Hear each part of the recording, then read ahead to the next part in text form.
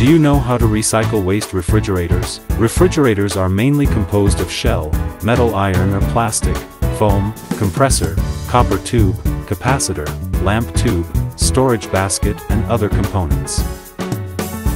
There is a special disposal line for the recycling of waste refrigerators. But manual pretreatment is required before shredding the refrigerators for further processing.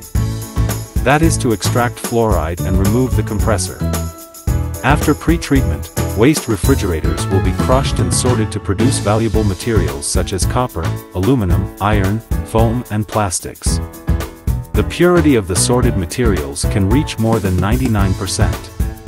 After processing, the metal scrap can be sold directly to metal smelters, plastic can be used to produce granules, while the foam can be used as insulation for walls or as a fuel for waste-to-energy.